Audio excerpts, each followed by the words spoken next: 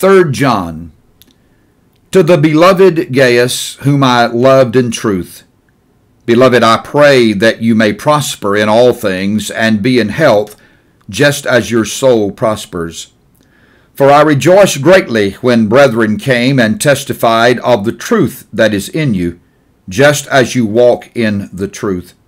I have no greater joy than to hear that my children walk in truth. Beloved, you do faithfully whatever you do for the brethren and for strangers, who have borne witness of your love before the church. If you send them forward on their journey in a manner worthy of God, you will do well, because they went forth for his name's sake, taking nothing from the Gentiles. We therefore ought to receive such, that we may become fellow workers for the truth. I wrote to the church, but Diotrephes, who loves to have the preeminence among them, does not receive us.